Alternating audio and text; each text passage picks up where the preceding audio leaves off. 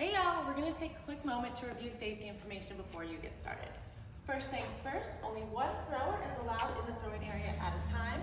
Everyone else needs to remain behind the thick red lines indicated on the floor.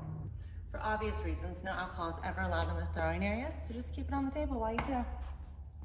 As you can imagine, these blades are extremely sharp, so please grab them by the handles only. On that note, never hand the axe off to the next player in line. Just kindly replace it in the boxes provided, blade down, and allow each player to grab it on their own.